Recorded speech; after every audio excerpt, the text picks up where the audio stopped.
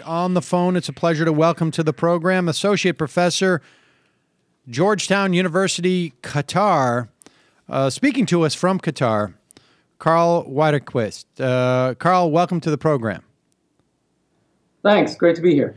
So there's a couple of things I want to talk to you. You've written extensively about what you call the basic income guarantee. Some people call it a guaranteed annual income. There's multiple names, and I think maybe you can parse that for us. I want to talk to you about that, and also work that you have done in tearing apart the dilemma of libertarianism, which I've read a lot of your work. I enjoy it and wanted to discuss it with you. But I know this February, in fact, there is a meeting of the 14th Annual North American Basic Income Guarantee Congress in New York. Tell us, what is the Basic Income Guarantee? Okay, well, the Basic Income Guarantee is the idea that income doesn't have to start at zero. That we have an incentive-based market system where you buy and you sell and you trade. The more that you sell of whatever you have, whether it's your labor or anything else, the more money you get. The way we have it set up is that if you don't own anything that you can sell except for your labor, then your income starts at zero, which causes all kinds of problems, such as homelessness, poverty, suffering, and a desperation to take any job that's available, and quite a few opportunities for employers to take advantage of this. And so, well, the idea of a basic income guarantee is to have the income start at some higher level, hopefully enough to meet everybody's basic needs, so that you're not destitute, you're not without food, shelter, and clothing. You've got enough to buy this stuff. But otherwise, the market system can work just the same. You go out, you get a job, you make more money on top of your basic income guarantee. That's the simple idea. So is this a universal payment that would presumably come from the government? And we should say that Switzerland, I believe it was maybe a year and a half ago now, or just over a year, had a referendum to vote on on providing a basic, or I should say, a universal basic income. But my recollection is that referendum failed. But is that basically programmatically? How would it look? Oh no, it hasn't. It hasn't failed. It's very complex what's going on in Switzerland. Is that they had a successful petition initiative to call for a referendum, and they gathered the petitions in September of 2013. So it's been nearly a year and a half. And so you think, wow, if I haven't heard anything about this referendum going through, then it must have failed sometime in the year and a half. But the way it works exactly in Switzerland for a national referendum is it takes 3 years to go from getting the petition in to actually having the ballot. So the next thing that happens is the government writes a report on it, and then somehow the government is brought in to draft it. Whereas in the U.S., whenever there's a petition drive, it's always the it's always the people who put forth the petition who actually then can write the thing just as it will appear on the ballot. But in Switzerland, the government ends up doing that. So we don't know exactly what the wording will be. So it's still probably over a year yet until they actually have this vote. So it'll be coming back in the news in Switzerland soon. There was another petition drive in the European Union as a whole that failed. But that raised almost 300,000 signatures. But they asked for 1 million signatures, which is very hard to get. All right, great. Well, so then, getting back to the idea of how would it actually work? I mean, what does it mean? Does it mean essentially that a government would provide X number of dollars annually to whom? Well, this depends on which model of basic income guarantee you're talking about. You asked about the different terms. The way the U.S. BIG, the U.S. Basic Income Guarantee Network, has used the term since the turn of the century is that a basic income guarantee is sort of a generic term for any sort of policy that's going to make sure income doesn't start at zero. You have some unconditional income that you can get. Now, there's two ways you can do that. There's two main ways you can do that. One is that you can give a check or a bank transfer to every single person, whether they work or not. Then you just tax what money they make privately, so everyone will both receive a basic income and pay taxes. That's called the unconditional basic income, the universal basic income, or just basic income. Now, the other way to do it is usually called the negative income tax, which is to say, okay, we want income not to start at zero. We want everybody to have access to that, but we don't want to have everyone both receiving the basic income and paying taxes. So we're only going to give it to those whose income would put them as a net recipient. So you have people that have no income get the full amount, the same as the basic income as they would under unconditional income. But for every dollar they make privately, you take some of that back. So it sort of phases out as your income gets higher. That's the negative income tax. Both of them guarantee unconditionally that every person will have an income that's non-zero, hopefully enough to meet their basic needs. So wait, let me just to clarify. So conceptually, when we talk about a negative income tax, we're basically talking about a means-tested payment. A negative income tax is means-tested but unconditional, and the means testing causes several problems, which is one of the reasons a lot of people say that the unconditional basic income model is better. Right. I mean, the means testing is conditioned, right? It's conditioned upon your income. Yes. In one sense, it's unconditional that we're going to make sure that everybody has enough income to live on, whether they work or not. Okay. So you get something even if you don't work. So everybody in the whole country can get that. But the problems it causes is then if your income goes down, you have to apply for it. Right. Whereas if you have basic income, you're always getting that money. There's no chance of falling through the cracks if your income goes down. And another problem is you have the problem of taking the family into account, the family size. And okay, what if my spouse makes a lot of money, but I don't? And if we're filing our taxes together, you wouldn't get a negative income tax. You would get a basic income. And this doesn't sound like such a big deal. Well, you're married to somebody who makes a lot of money, but, well, not every family is as sharing as we would like them to be.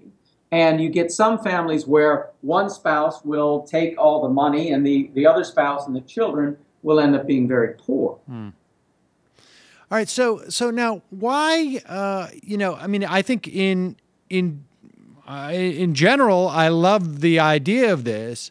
But why not? I mean, what is problematic? If we're talking about now individual spouses, how will we deal with family units? Will we take into consideration, like, do children? Will children get it? Let me put it this way. Beyond the principle that it is problematic for people to start at zero, in terms of their income, I mean, what are the other benefits of it, or is that fundamentally it? And would this replace the welfare state? I mean, is that what it's supposed to do? I mean, that's that's where it starts to get, I think, in terms of implementation, a little problematic from my perspective. But let me hear your take on that. Yeah, now you're getting into many of the differences even within the negative income tax and the unconditional basic income model. There's so many different ways people propose it. Some say it should be just for adults. Some say it should be every man, woman, and child, regardless of anything. And Some say it can replace almost the whole welfare state. Others say, well, it can only replace certain parts of the welfare state. Now, it can certainly replace something. If you got somebody who is in a country that has a generous unemployment insurance system where a single person is getting $25,000 a year in unemployment insurance, you don't want to give them a $25,000 basic income on top of that. So a single person has $50,000 a year. That's not going to be sustainable. It can replace some things, but how much it can replace is something that's open to issue, and whether it should apply to children.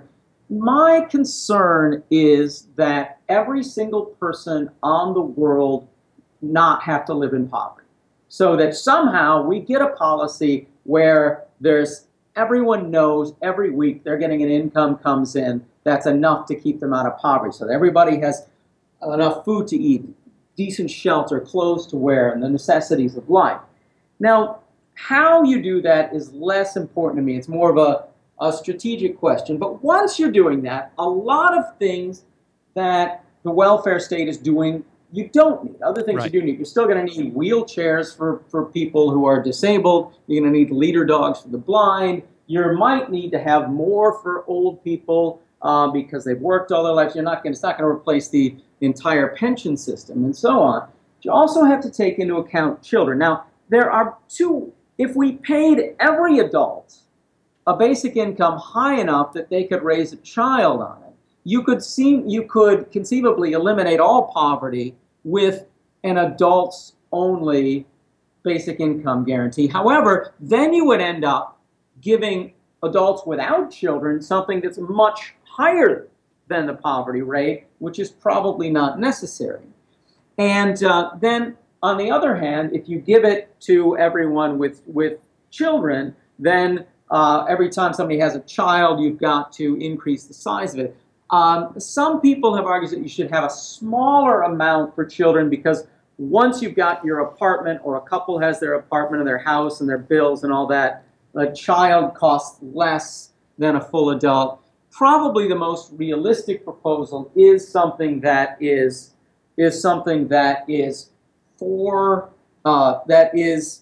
that has a smaller amount for children, and that it's built on top of Social Security, so that you're not going to get rid of something that's already been shown to work very well.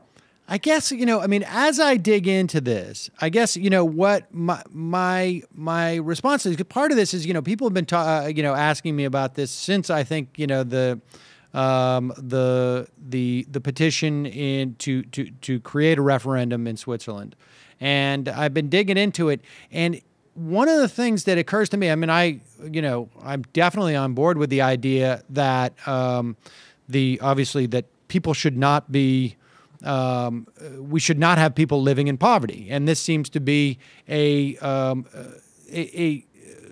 good, on first principles, I think that's, in terms of outcomes, that's an outcome that I definitely appreciate. And the idea that you don't have to apply for it is the most attractive part about it, that it's automatic.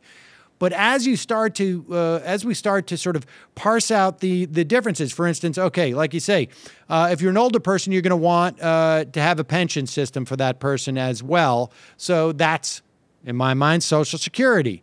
You're also probably going to want for older people or people who are sick, or maybe everyone, some form of health insurance. So there we are in Medicare and Medicaid.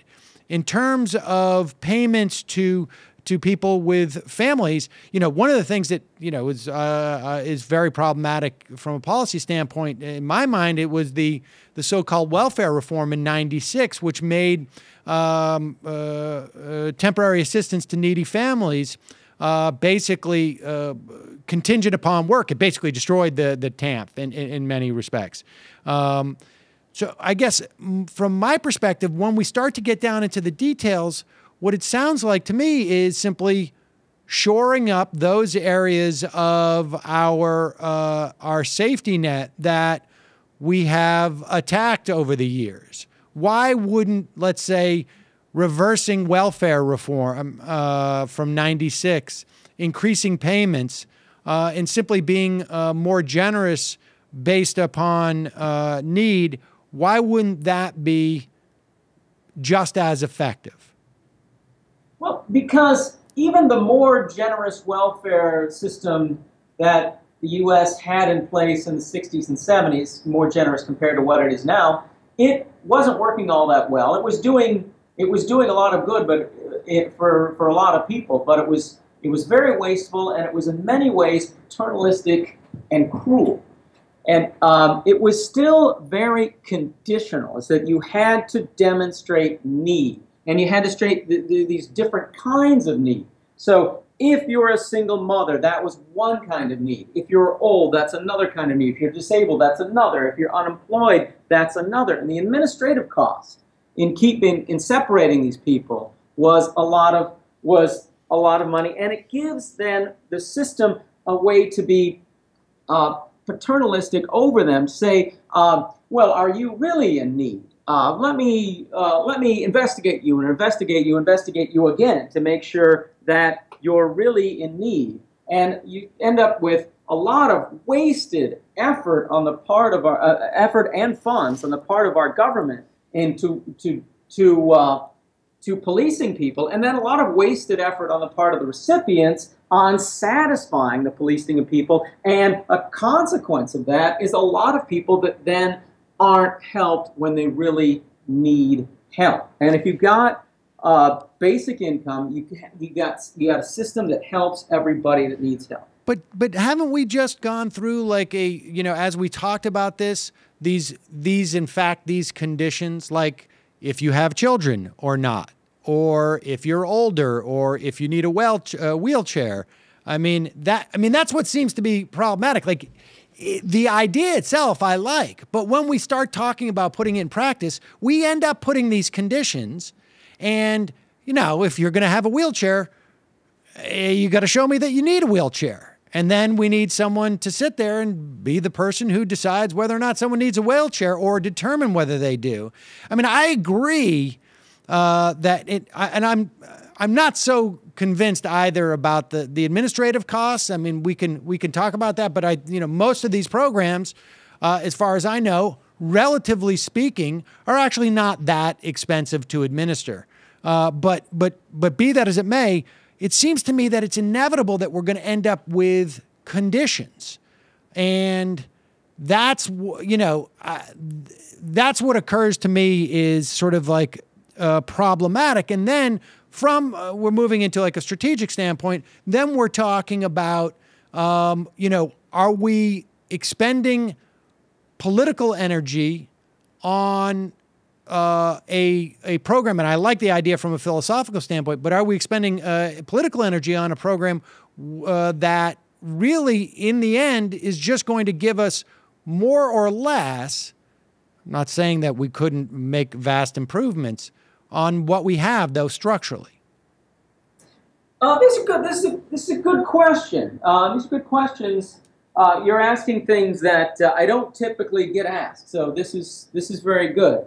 Now, about the administrative cost, I did a paper with Michael Lewis more than 10 years ago now, I think, where we looked at the issue of administrative costs, and we looked at a bunch of different programs, and you see an enormous range of what the overhead costs for every dollar that they're spending on it, how much actually goes into the pockets of the recipients. And I don't remember the exact figures, but there's a wide range of something like 10% for 10%. That means a dime for every dollar we spend was actually going to recipients for the worst of these programs. I think that was TANF, but I'm not sure. To over 90% for Social Security. The thing about Social Security, it is the simplest one. Right. It is you're this age, you put this in, you get that money, you amount of money every year for the rest of your life with a COLA adjustment or whatever. Very simple, very effective, low overhead costs. Now, what I want to do with basic income is to create a right of citizenship for the normal needs person, a person that has so everybody has at least the needs of a normal person, so that all those needs, your basic needs for food, shelter, and clothing are going to be covered by this basic income. That's a right of citizenship, is your share of the ownership in our country. You get that. You get that every month. No conditions, no categorizing, no means testing. Everybody gets that as a right of citizenship. Now, if you're going to say you need more than that, I need more than the typical needs person, or I deserve more than the typical needs person, then you have to show some kind of condition. Say, okay, I've worked for 50 years. I should get a pension because of this. Okay, well, then that'll be conditional. Or I can't walk, I need a wheelchair. That will be conditional. But the main basic needs that we all shared will be covered without means test or work requirement. I have kids. That's conditional, right? It's not so much we're giving you a reward for having kids, but we're recognizing that the kids have needs. Or we're just paying the kids. You're taking it as a fiduciary for the children. Right. I mean, I think the idea is fascinating, and I like the principle behind it, because I think that it will. I like the principle behind it, and I'm not sure if it ends up achieving. In practice, if it ends up achieving the gains necessarily that it's supposed to, but it's a fascinating idea, and I want to leave it at that for the moment, and turn to some other work that you've done in terms of a paper that I guess was cited.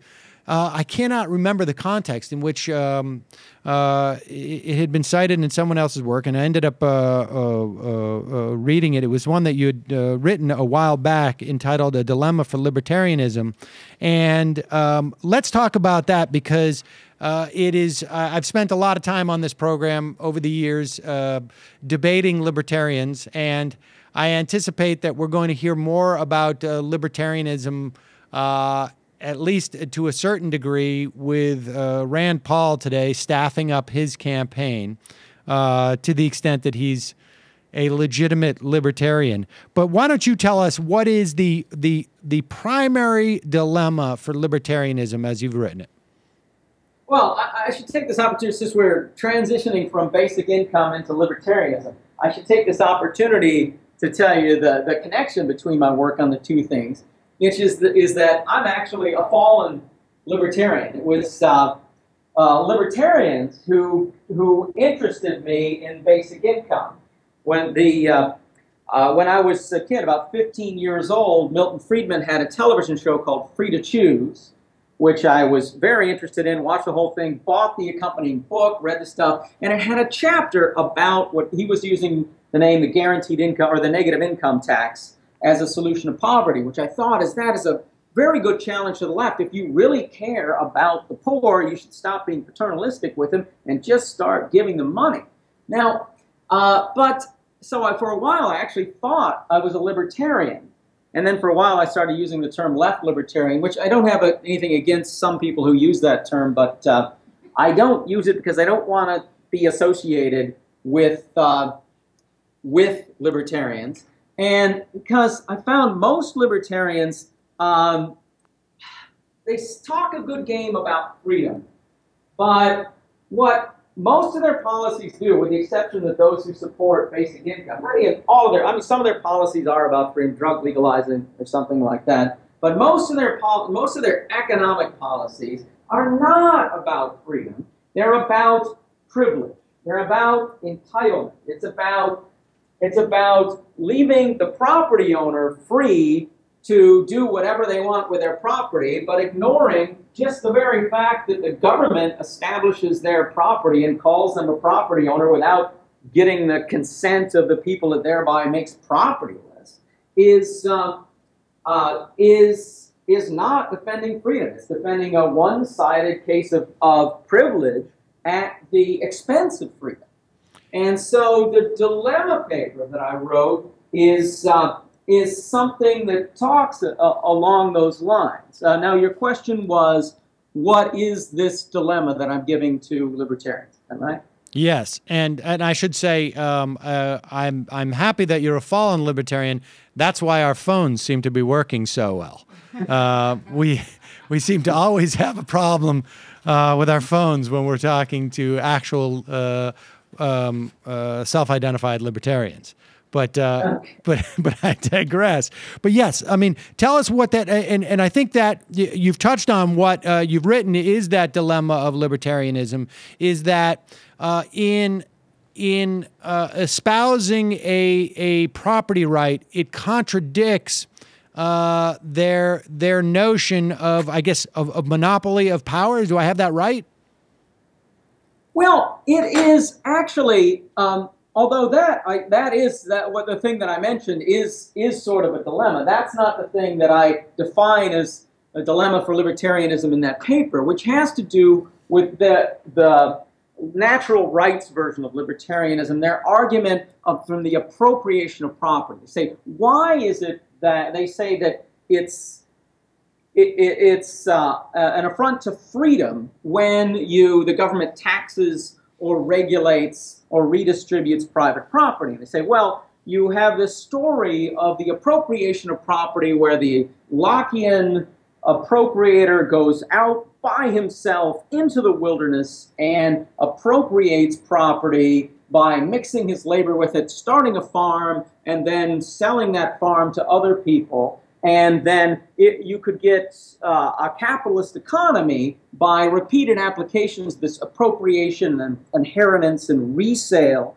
And that's what they say is happening. Now, and then they say, and then the government, if the government then comes along, and then when all of these rights are established, that it would be interfering with these established human rights. What I do in the dilemma papers, I assume, okay, let's just assume that's a right, that you have a right to appropriate property, and you have a right to buy, sell, and trade it, and the government and no one else, government or anyone else, has any right to redistribute that to maintain some notion of equality.